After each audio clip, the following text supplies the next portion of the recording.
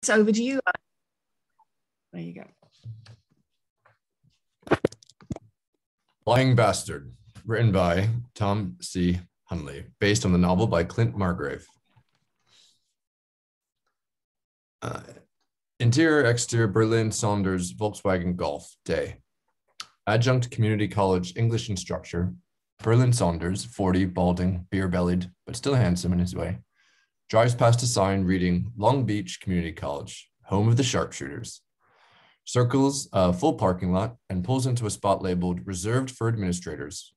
On his left arm, Berlin has a tattoo of an ignited wick coming out of the earth. Exterior, interior, college, food court, and quad, day. The food court consists of a handful of broken plastic tables and a cafeteria selling heat-lamped breakfast, burritos, and coffee with no steam rising from it. Local vendors have set up stands to sell cheap jewelry and posters. The grass is littered with rabbits and their pellets. Sirens blare and firecrackers seem determined to sound like bullets. Firemen walk by.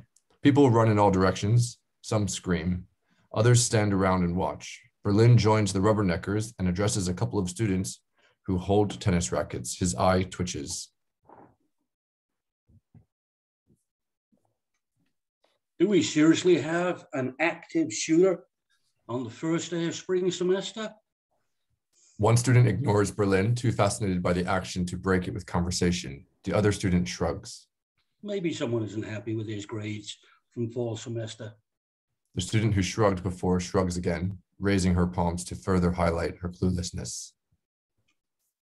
Super. Practice test. English department chair, Harry Crawford, 50, speaks into a megaphone. Harry looks like a middle-aged man trying to look like an 80s teenager. He wears a silver brooch and prescription Ray-Bans.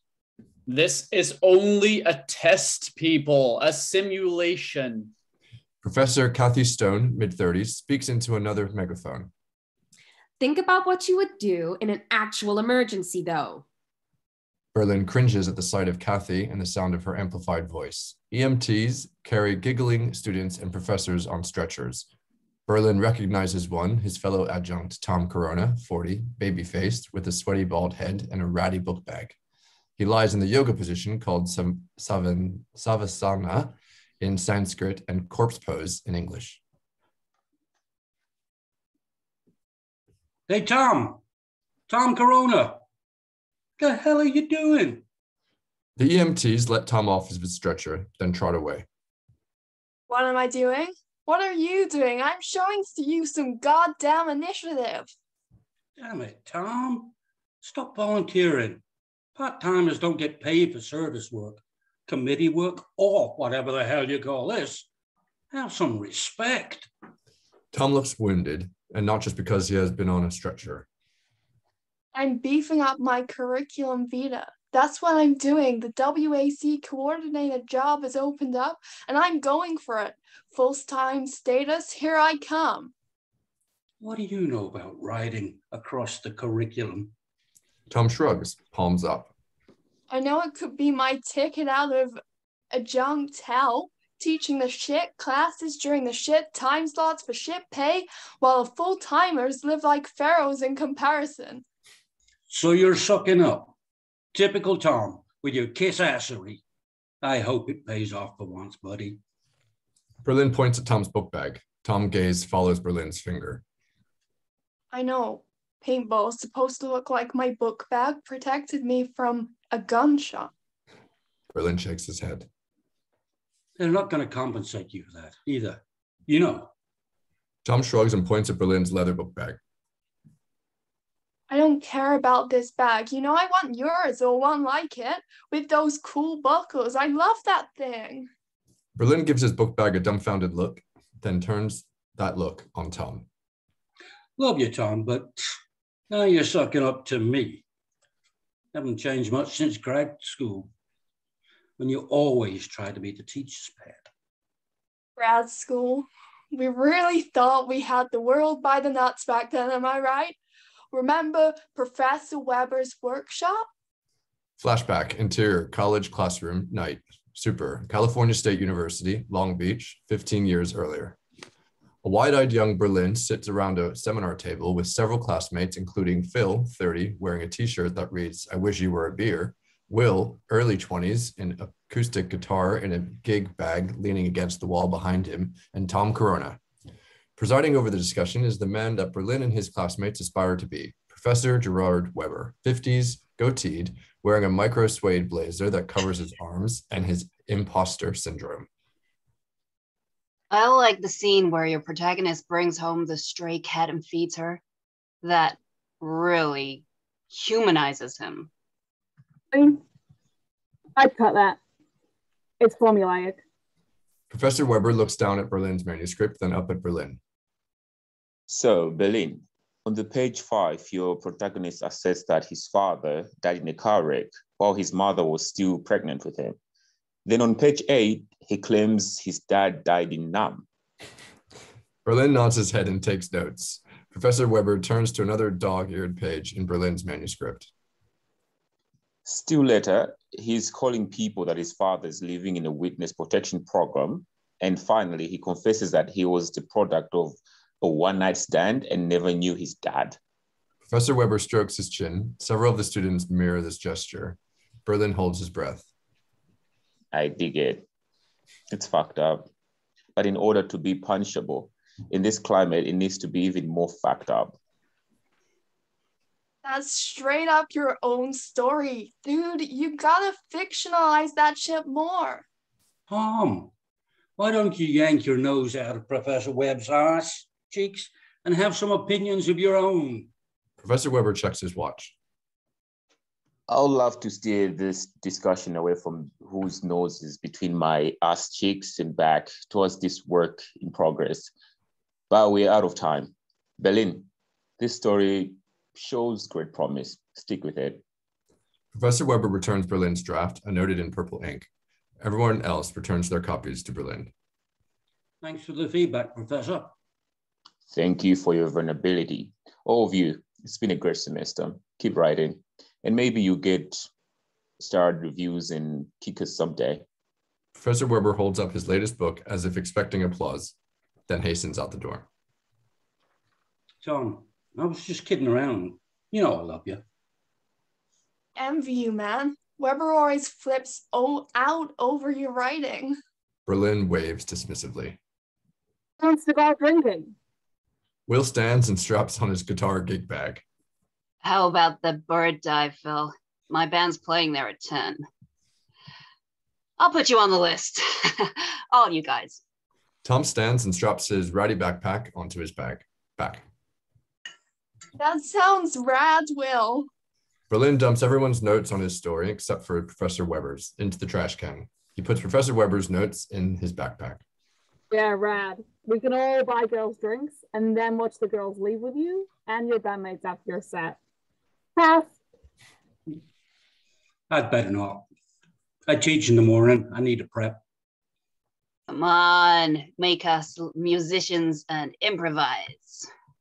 Man, one of my students lost both parents while still in high school. Another found his best friend's body after a suicide. And they're all writing poems about depression and angst. They deserve my best. Wow. Teaching is such a noble profession. Summer's off. End of flashback. Interior, Community College Conference Room, day. Harry Crawford and Kathy Stone stand before a podium at the front of the room. Their faces and postures convey a mood of righteous anger under siege. Colleagues, you may or not have heard the horrifying news that the News Breasts and Thighs franchise will be an official sponsor of this year's sporting events on campus. Harry pounds on the podium for emphasis.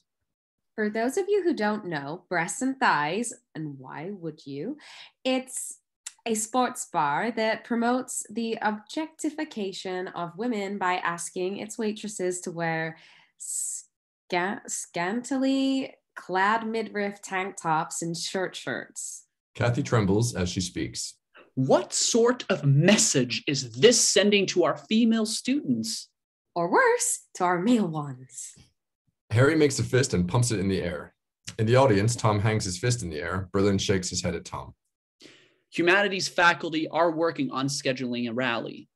Kathy's fist joins Harry's in the air. Join us as we promote a fair and equal college culture. In the audience, Tom claps his hands over his head. Berlin rolls his eyes at Tom. Interior, exterior, Berlin's Volkswagen Golf day. Berlin arrives at the parking lot where he sees a ticket in his cracked windshield. He sighs. Another shitstorm of a semester incoming. Stupid active shooter drill. Damn waste of time, department meeting, and now this cute ticket. The driver of a Prius swerves and brakes to avoid hitting a rabbit. Flashback, interior, Berlin, Saunders' house, living room, night.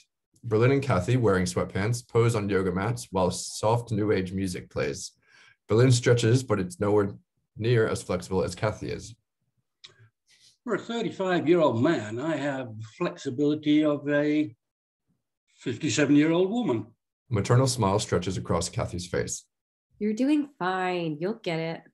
Berlin strikes another pose. What was Crawford talking about in today's meeting? Graduate writing assessment requirement?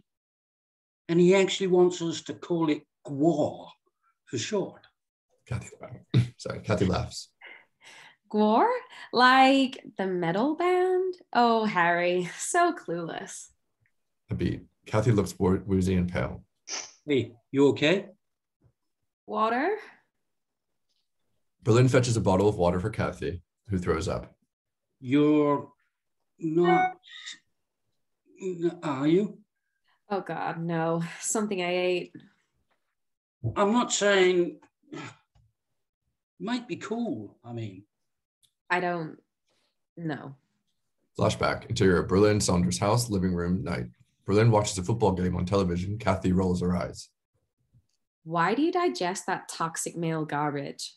Berlin keeps his eyes on the screen. Speaking of digesting, is there anything to eat? Oh, I should cook because I'm the woman. Kathy has her hands on her hips. Berlin still doesn't look away from the screen. We could go out. Like you can afford to eat out. I'll make spaghetti. You fix the door hinge. She points to the broken door hinge. Berlin sighs, grabs a screwdriver out of a drawer, and tries to fix the door hinge. Kathy emerges with a plate of spaghetti. She crosses her arms. Good grief, Berlin. I eat your dinner. I'll take over here. Kathy fixes the door hinge. Berlin eyes twitch. Flashback, interior, Berlin, Saunders' house, bedroom, night. Kathy catches Berlin calling a sex hotline, one hand holding the phone, the other hand under the cover. He blushes. She laughs. Shit, Kathy. Oh, don't stop. You've got to do something to develop calluses. Your hands are softer than mine. Flashback, interior, Berlin, Saunders' house, living room, night. Berlin and Kathy sit on his couch, each nursing a glass of red wine. The empty bottle lies on the coffee table. I mean, fuck the yellow wallpaper. Charlotte Gilman Perkins is way overrated. And she may be the most hideous looking woman in American literature. Kathy splashes her glass of wine across Berlin's chest, staining his shirt. That's it. The last phallic-shaped straw. You insufferable, misogynist. You used to be a feminist, but you've changed. Berlin's voice cracks. You're the one who changed. Ever since you got promoted to full-time. Stop whining. It's so unattractive. It's unmanly. Kathy grabs a bottle of stain remover and sprays some on the wine splotch on Berlin's shirt. He snatches the bottle from her. Now who doesn't sound like a feminist? Hey guys, thank you for that. Thoughts? Let's go round. John. Where to begin? I enjoyed it. Bit early enough for me. I'd be interested to see where this goes, just because I'm confused. Because I don't know what the plot is or anything. That's it. That's all I can say. Okay. Arno, what were your thoughts? I think I do agree that I don't really know where this is going, because it starts somewhere and then it kind of proceeds to multiple flashbacks. And flashbacks within, like, I don't really understand why the flashbacks are after a flashback. Because it kind of feels like there's multiple films in this script. So like maybe one of like every scene could be the start of something, or it could be part of one of a film. But I feel like right now they don't really feel like a coherent film, maybe. I know what you mean. Yes, yes. Oh, you've all changed position. Dorothea. Yeah, the same for me. I don't know who was having the flashback, and then I don't know whose flashback it was, and that's why I got lost, I think, in it. Also, really gross topic. I don't think you can get calluses from wanking too much. That's the kind of thing that you get in the gym, isn't it, here, from lifting like heavy metal. Yes. So I'm not a man and I don't have a penis, so I don't really know, but I just don't imagine that could happen. So for me, it was just a bit like, what? You might need some moisturizer perhaps or something, I don't know. It was just really like, I don't know, it just stuck in my head. Maybe it's a good thing to throw that in there, but I don't know. I just was like, what? Well, being a man and having a penis kind of go hand in hand. But, sorry about that. Alex. That's it for me. Alex. I thought it was. I think there's a funny underlying tone that I can like see where the world, like there's a mocking. Obviously, it feels a little mockumentary aspect of it, which I am getting and I like. I'm really confused about the relationship between Kathy and Berlin? Yeah. Like, I don't really understand if that's romantic or if it's friends or what. But I'm interested. I mean, I think that idea of like a community college teachers association or whatever is like that is a funny thing. Yeah. Okay, cool. Catherine. Hello. Well, straight away, the title may cause issues with certain production companies and being able to, I mean, is bastard still a swear word technically? It could be an issue. But yeah, the couple of things that they were describing didn't seem necessary, like the no steam on the coffee. That was a bit like, why is that in there? It could become apparent later on, but it seemed a bit unnecessary. So maybe a bit of streamlining on the descriptions. But the character descriptions were great. They were handy. Couple of typos in there. So proofread would be a good idea. Some of the character dialogue seem a bit samey, so some definition might be good. But there were some nice comedy bits in there. But it was a little confusing. Yeah, I agree with everybody else as to what kind of genre it was, what theme they were going for. Also, when is it? Because the flashbacks are confusing, but there was some language in there like rad. So that denotes a certain decade. But then they said somebody like an 80s teenager. And then, so it would be nice to know when they start off, and then you can figure out when the flashbacks are after you figure out who's having them. It came across rather episodic rather than film to me, because there was an awful lot happening in the first 10 pages. That, I mean, because it's set on a novel that I'm not familiar with, that might be how the novel's written. So I can't really, I would have said maybe pick a different opening, because it didn't seem to follow through for the rest of it. I wasn't sure who it was about, what it was about, but there is some good comedy in there and some good stuff. It was interesting, but a little confusing. So yeah. Cool, thanks. Lottie. I mean, I liked the characters. I thought they were engaging, but I did find the flashbacks confusing. And also, I feel like on the last page, some of the insults, I don't know if it's just me, but I don't know if they feel fully natural in a way. Like, I feel like it's not what people would say. Mm. Okay, thank you. Who hasn't had a go? Rachael and Kelvin. Rachael. Yeah, again, not 100% sure where it's going. I liked the action at the start, and I think that could grip somebody, but maybe just need a little bit more clarity in there, a bit more streamlining, like Catherine said. I'm interested. I liked the professor. He was an interesting character. Something about him engaged me. This is a personal comment, but I really liked that you referred a metal band because I'm a metalhead, and it's nice to hear that in mainstream in something that might be, you know, a film or television program, and I hope it is. Only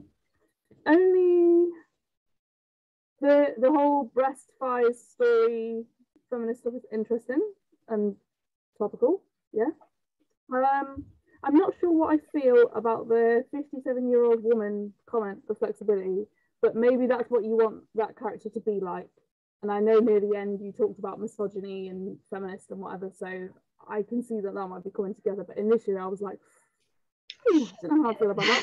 There's like 100-year-olds that are a lot more flexible than me, to be honest. So yeah, really interesting script. Keep at it. Cool, thank you. Kelvin. Well, I think I understand everyone else when they say like it was a bit confusing. If you want to relate it to some of the plots of a film, I think what they're trying to do is they're trying to leave it in suspense. They're trying to make the viewers think of what's going on. Yes, they're trying to confuse the viewers at the beginning so that they should still ask questions like the way we're asking right now, to say what's happening, who is flashback, is it, what's going on, are they friends, are they dating? And then you know how they want to just unveil it somewhere. So yeah, I agree when somebody said it seems more episodic than film, because obviously we'll be expecting more episodes to come to actually review what's going on, maybe introduce all the characters. But I think I understand what they're trying to do. They're trying to create that questions from the people either reading or watching, to be looking forward to know what's going on, to get what they're trying to tell them. Yeah, I think the writer thinks that is the best approach to get the attention of the viewer or audience. He's gonna be lucky if he gets an audience that is more patient, because others just like it to go into pa pa pa. But as I said, I give the writer credit for how he's confusing people. I think, yeah, I could say that.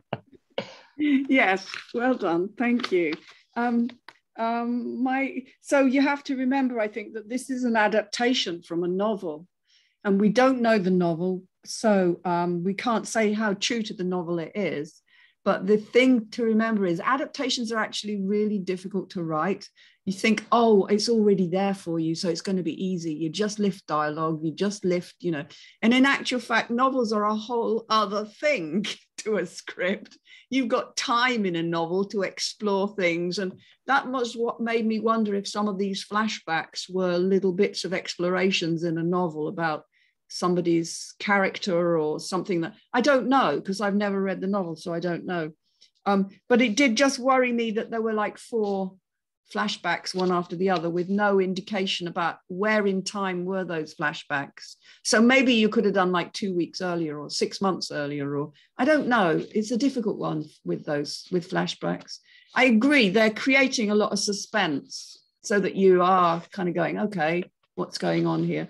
But that didn't come till the second half of our 10 minutes. So that's like in the second half in 5 minutes. But the first 5 minutes I did think were a little bit on the slow side, because we were kind of working our way into that point. So I don't know.